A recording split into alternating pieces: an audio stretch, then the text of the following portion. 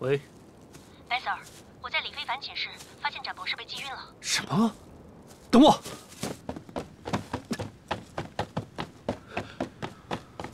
没事吧你？没事，我就是一点皮外伤。皮外伤？我跟你说了，让你盯着就行，你逞什么强？就你三脚猫的功夫，凶手已经手下留情了。我就是想去找一下存储卡而已。那你找到了吗？没有。看到凶手的脸了吗？凶手既然能这么快地杀害李非凡，你觉得他会忘记存储卡的存在？这中间的因果关系还需要我教你啊，侦探博士，你可是搞研究的。但是我在昏迷的时候好像看到，凶手的右脚上有一滩红色的什么东西。什么红色的东西？记不清楚。小展，刚才有学生跳楼了，失恋了吧？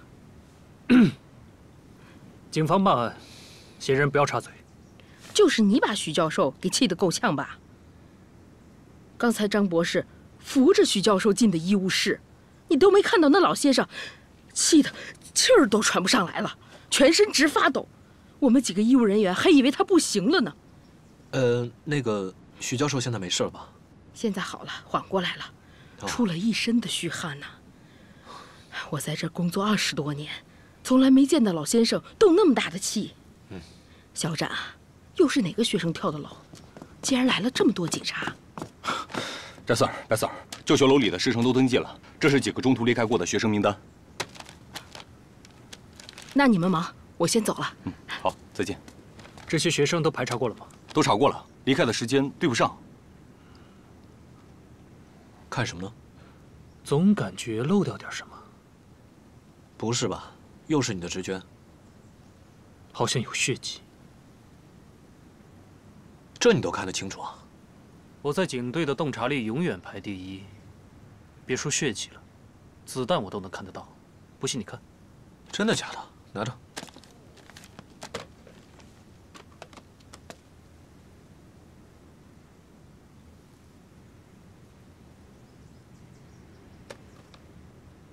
确实是有一滩血迹。上去看看吧。啊。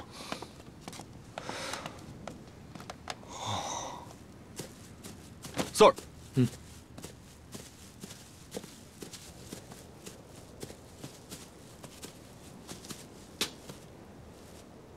这个血迹应该是今天早上弄上去的，理论上来讲，应该是李非凡的。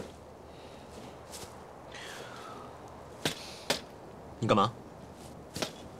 哎，你小心点。别一惊一乍的，行不行？你这样会影响我的判断力。如果我要自杀的话，绝对不会站这个位置。没错，如果要是从这儿跳下去的话，会先撞到这个平台。理论上来讲，应该不会选择从这儿跳楼，而且这确实也不够高。奇怪的地方太多了。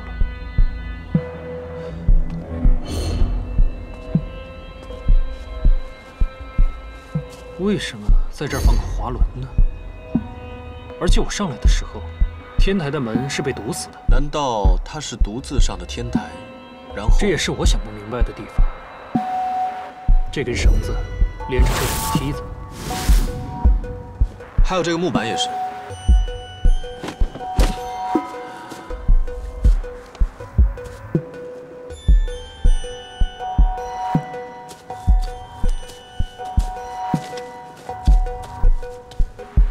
倒洗了油漆。听说学校在重新刷围栏，怎么了？有什么发现？干嘛？逗你玩，没别的。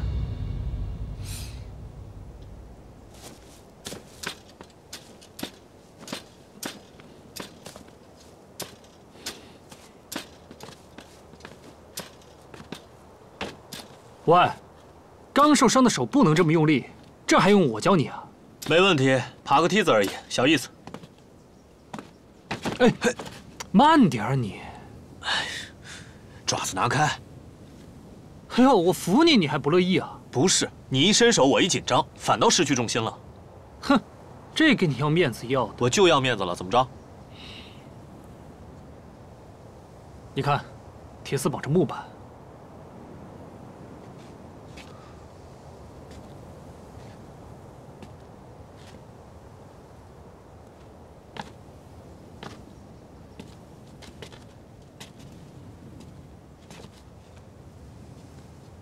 这2根铁丝，连2个沙袋，沙袋下面还有2个沙桶，应该不是巧合。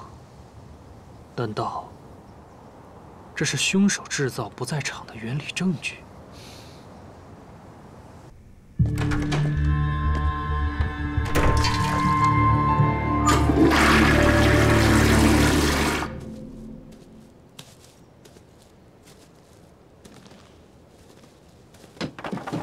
你要干嘛？想破案，帮下忙。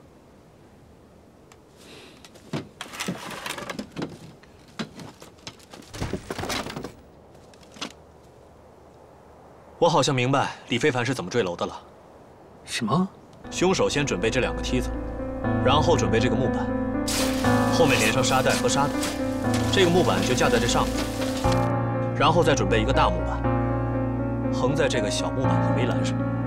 然后把被弄晕了的李非凡放在这个上面，随着那边的木头和沙子逐渐变多，这个小木板也就被升起来，大木板会倾斜，李非凡就会顺势下去，头刚好撞到这个平台上。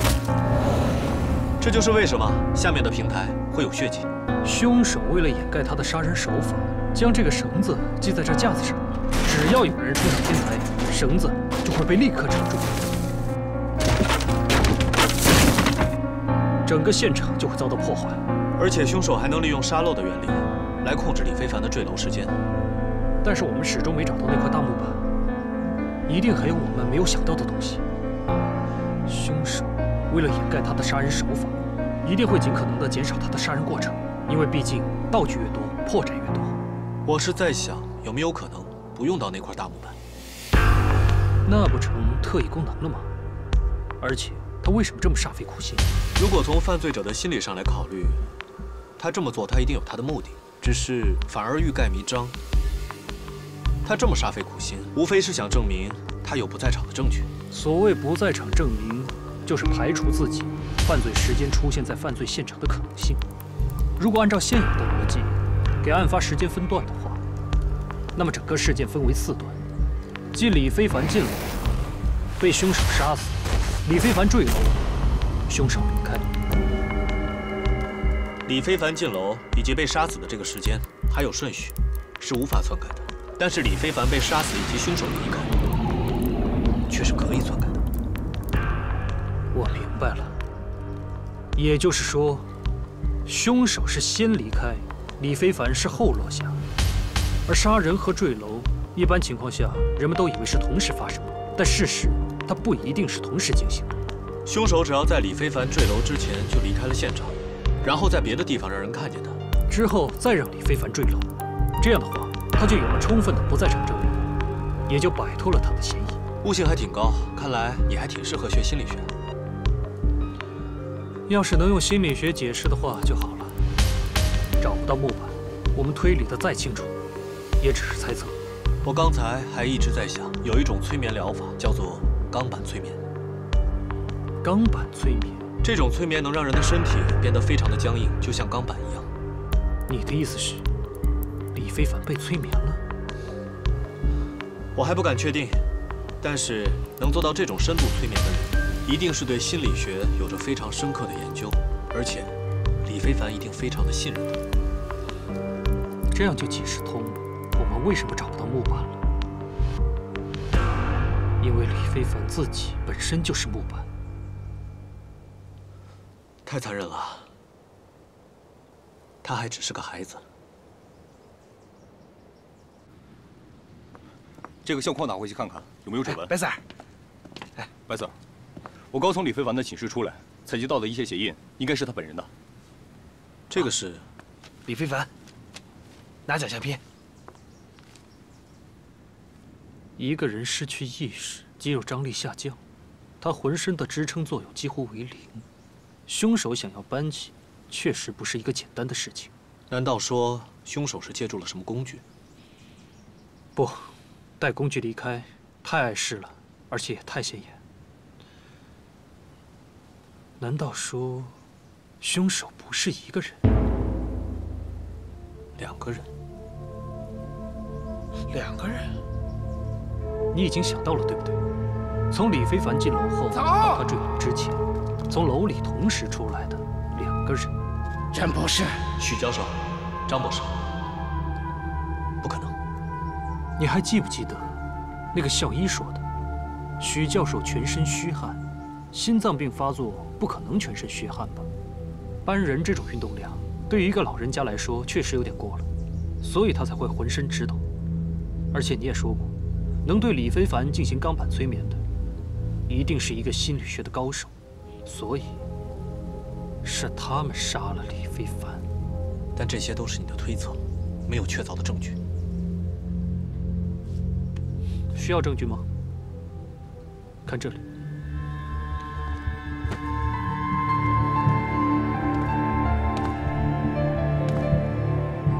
这就是你们文化人的香水。我当时看到的红色。哎，小展，你们……许医生，我们想来看一下许教授。哦，你们看吧，看吧。许教授，你没事吧？许教授，刚才真是抱歉了。嘿嘿，我没事，真的没事。听说您刚才心脏病犯了，真是不好意思。哎，人老了不中用了。刚好我学过几年推拿，我给您按2下，肯定马上就好。不用不用，谢谢你啊。怎么样，力道还可以吧？我说了不用，你这是要干什么呀？啊，哎，你们在干什么呀？我的同事有点过意不去，想给许教授按摩按摩。啊，老师，水来了。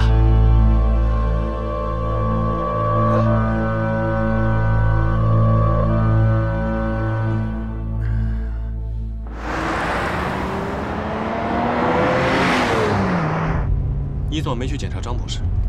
太晚了，他已经换过裤子了。是吗？你没有发现他的后裤兜露了一点内衬吗？你就这么相信你的判断？还有你的鼻子？怎么？从心理学上来说，如果一个人对另一个人有了主观上的厌恶，他很有可能会把一些不好的事情跟这个人联系到一起。如果这种事情发生在断案的时候，很有可能会产生冤假错案。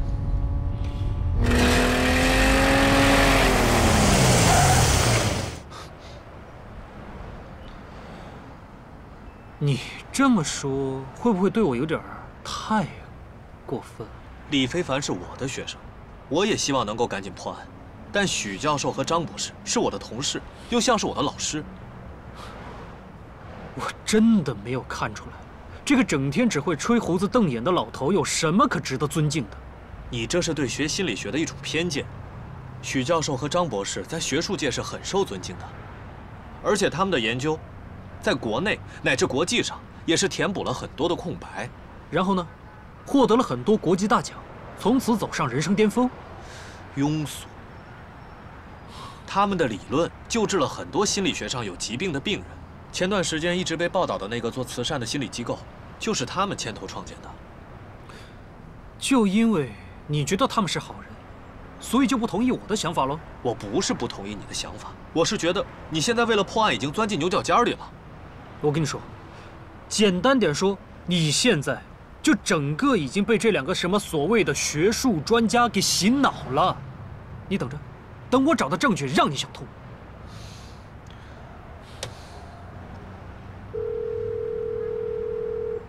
白 Sir，马涵，给我随时盯紧那个许教授和张博士，有什么风吹草动，立刻告诉我。 Yes Sir。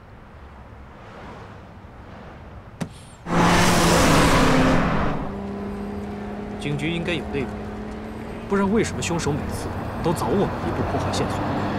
回去查查。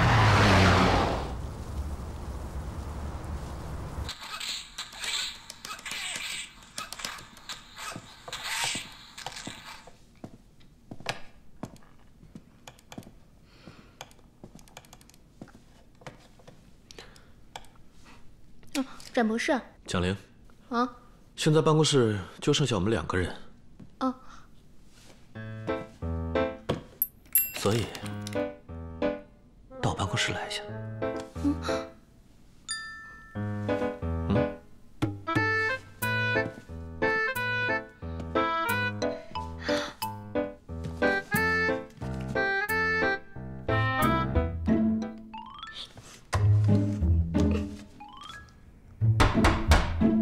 进来吧。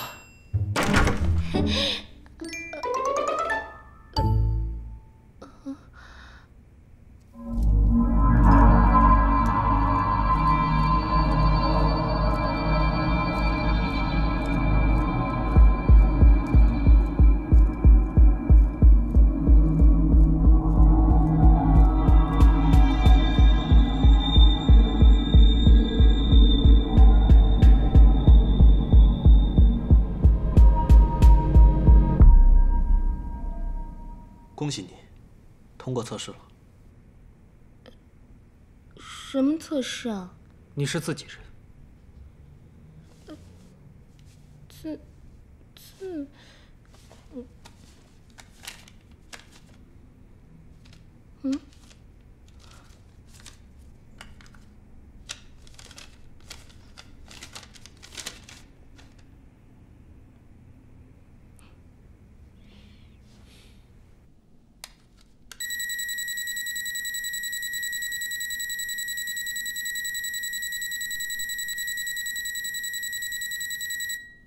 给，白色的手机呢没有问题，但蓝色的手机被人动过，基本上算是个功放器。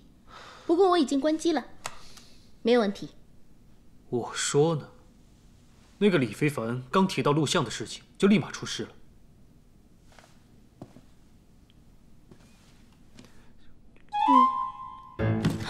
什么？怎么了？不敢？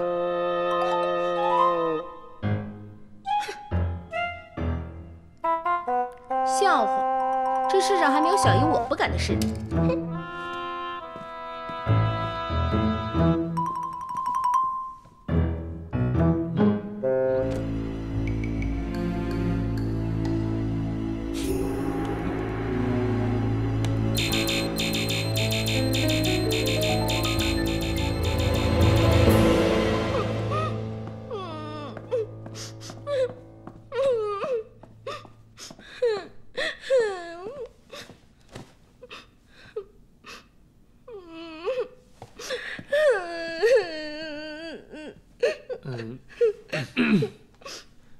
蒋平，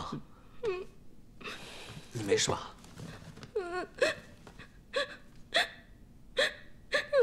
我以后要是嫁不出去，你们2个可要接手啊！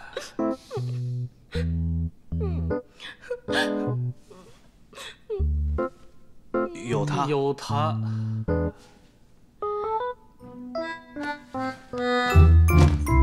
你去死吧！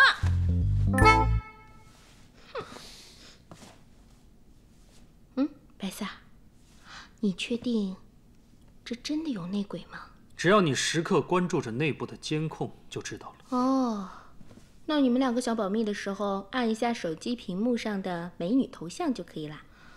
boss 的手机呢，我已经检查过了，绝对保证没有问题。你说我们这一次总该扳回一局了吧？必须的。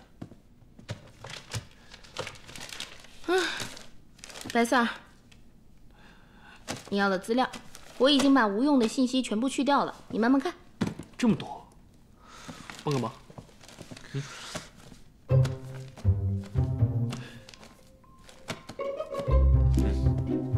喂，展耀。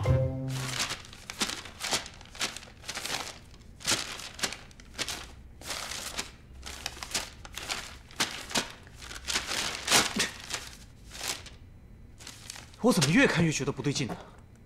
你说以蒋玲的本事，她把祖坟里的信息都刨出来了，还是什么都没有。你说会不会？根本就不在网上。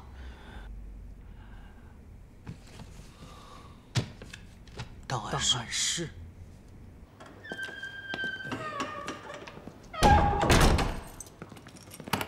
孙前辈。啊，白 Sir， 产博士，这么晚过来，有事吗？我们想问您一下有关这几个数字的档案。这几个您看一下。哎呀，我这记性不太好，没什么印象。要不这样吧，你们俩去档案记录那儿看看。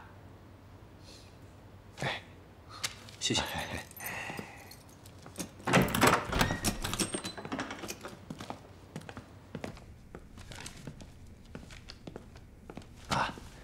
这是全部的目录，你们慢慢查啊，查完了之后告诉我，谢谢你，我在外边等着啊。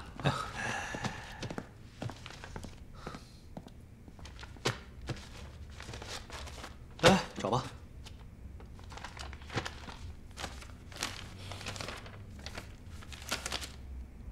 哇，这么厚！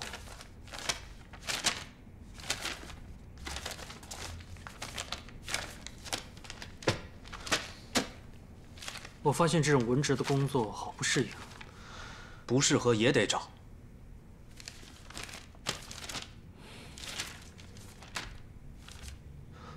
赵觉？什么赵觉？这个竟然是赵觉的案子。赵觉？哦，你是说那个用心理暗示控制杀人的神经病是吧？没错，这些全都是他犯的案子。听说他20多年前好像就被找到0423、0611，全是档案号码。找档案。孙前辈，那个0423和0611的档案位置在哪儿啊？在第1排第2。哦，第2。哎，在这儿呢，白 Sir。0423。0817、0611。哦，慢点。来，这么多。哎，不好意思，不好意思，孙前辈，不好意思。哎，没事没事，我弄翻了。我来，不好意思啊。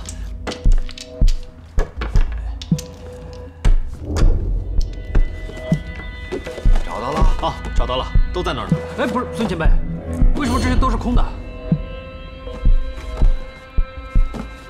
啊，正好啊，这一排的档案没有进系统。这领导说呀，说这里边有什么机密档案，大部分档案库存了，其中一小部分被毁掉了。毁掉？被谁毁掉了？那这里还有什么？好像是一个叫什么赵觉的警察干的。赵觉，包 Sir 更了解这件事儿。不，可赵觉是个警察，怎么没听我爸说过？可能是因为作为警察犯下这么大的重案，会让警队蒙羞，你爸肯定不会说。好不容易找到，结果都是空的。我呀要下班了。哦，你看这。哦，不好意思，打扰您那么久，那我们先走了。哎，抱歉。好。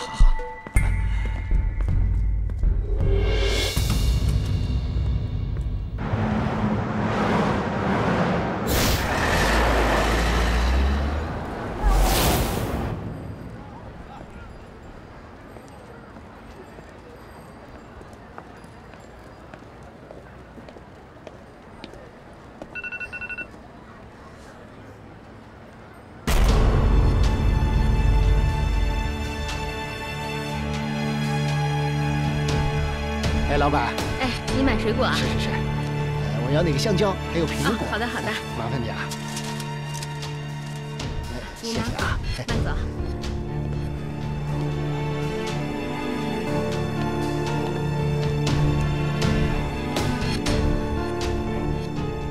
废。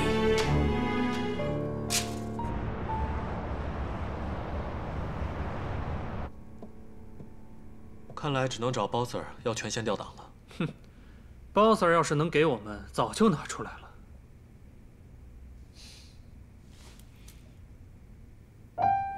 糟了！怎么了？我家大姐头今天回来，要我去接驾来着。几点的？1个小时之前。快穿衣服，你得去给我作证啊！别。哎，那是你姐，你的金主，我就不参与了吧？喂，张扬，是不是兄弟啊你？不是。哎，喂，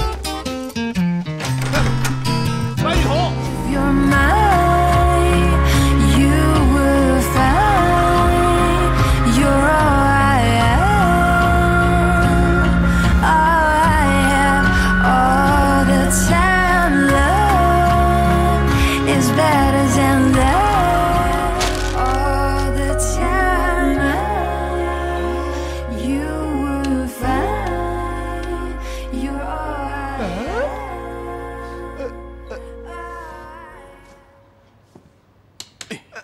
我不去，你姐太吓人了。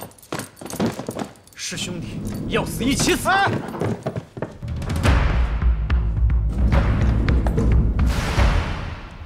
你说，白 Sir 和展 Sir 他们两个这么着急是去哪儿了？不知道，肯定有急事。可再急也不至于拿手铐上啊。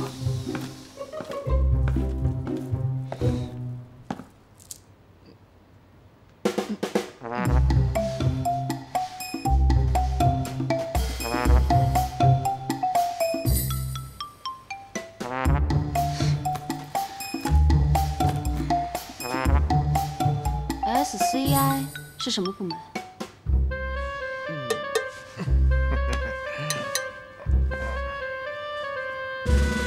？Special Criminal Investigation Team。听说过特殊罪案调查科吗？哎，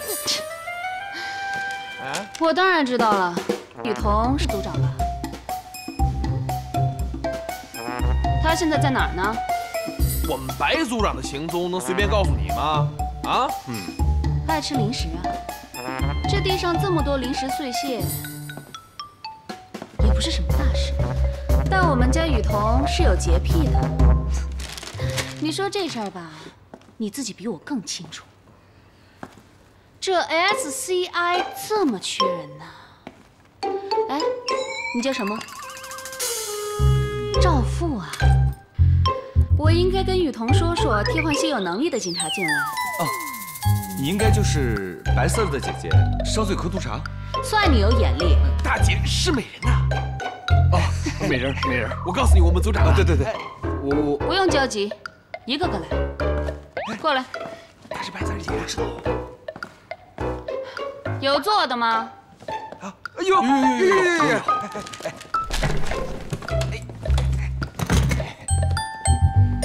请坐。你先说吧。这样的，我们白 Sir 这不最近刚升官了吗？所以他事儿特别多，很多生活琐事他容易忘。没错。生活琐事。哎呀，什么生活琐事？哎呀，白姐，白美人啊，这个接您绝对是生活中最重要的事。那我对等发誓，白 Sir 和展 Sir 刚刚是手铐着手跑出去的，特别着急，现在就在路上，那肯定是去接您了。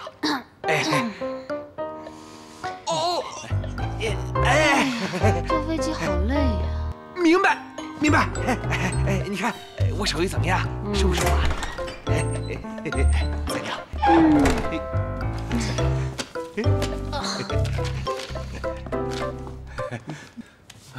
就这个领带不够精致，差了点什么。你好，我叫公孙哲。你好，我叫白庆堂，也是警察。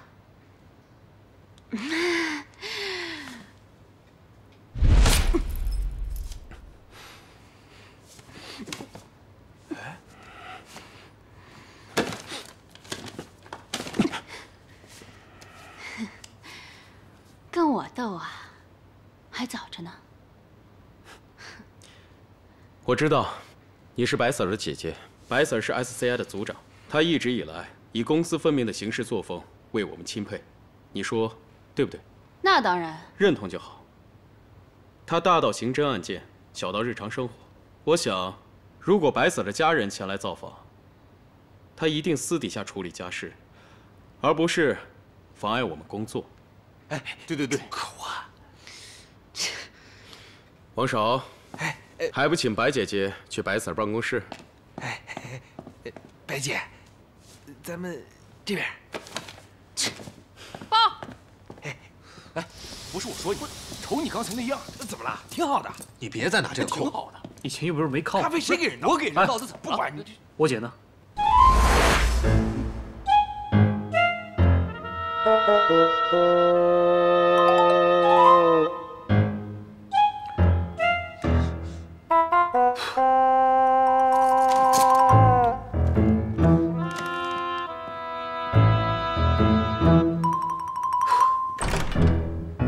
哎，姐。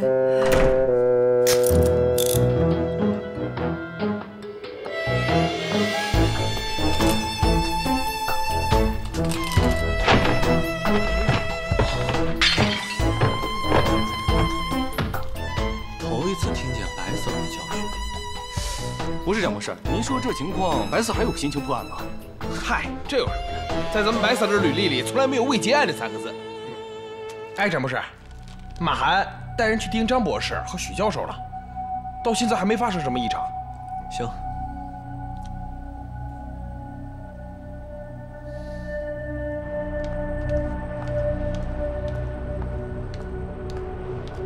白姐。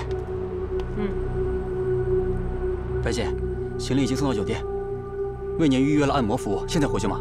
不用，帮我去查一个人。谁？公孙哲。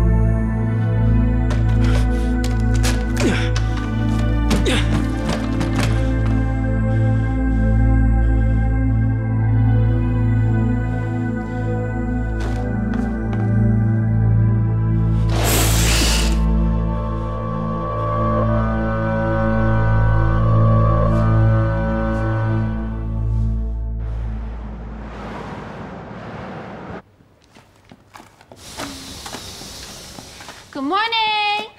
Good morning. Hi. 白雨桐，我知道大家很辛苦，为了谢谢大家，回来的时候给大家带了一些小礼物。姐，我放下了。可以啊，别放地上，放桌上，快。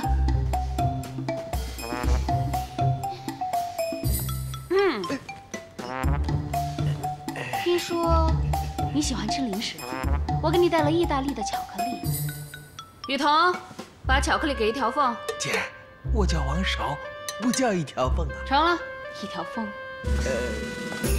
小展，白三儿，我给你带了欧洲最新的心理学研究期刊，帮你都按日期整理好了。谢谢大家。雨桐，不是姐，他们自己过来拿。姐，我觉得东西你亲手递过来更有意义。斩妖。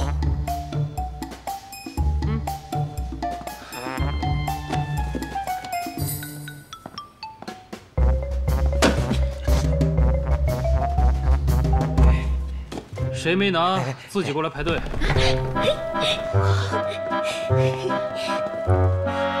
高级键盘，太适合我的手速了，谢谢姐姐。高级化妆品，谢谢姐。吉祥物，这是你的。谢谢姐。谢谢白三儿。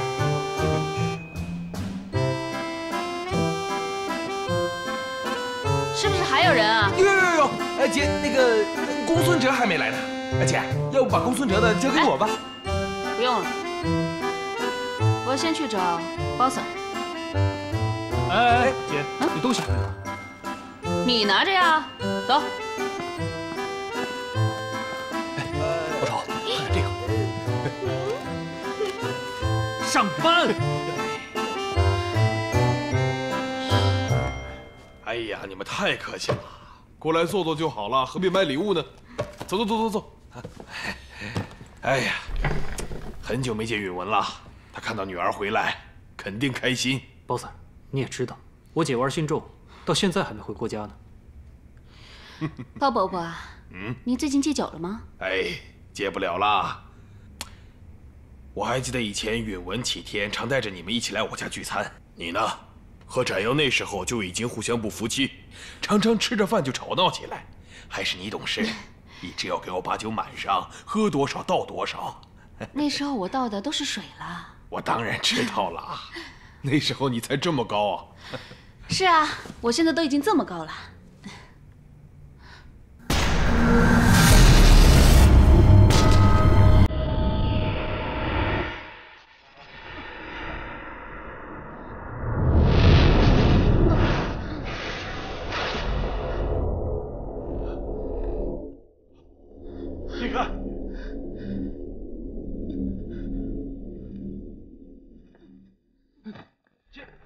送你姐去休息，快！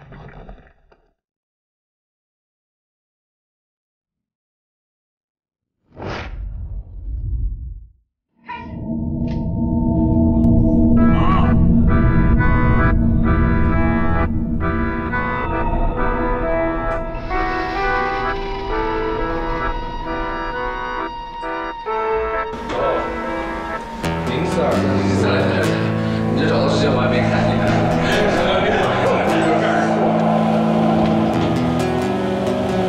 确实是有一台情节。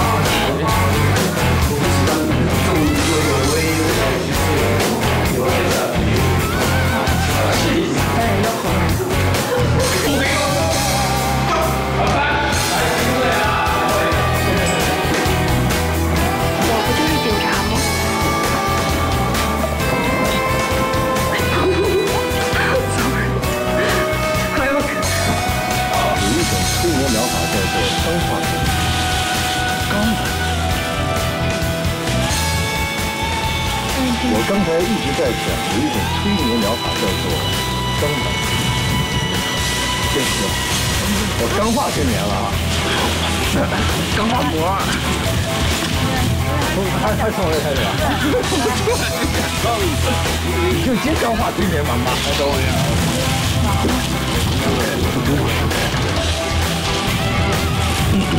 我刚说话第一次，水平大。来，好了。我来，一起！再来2个。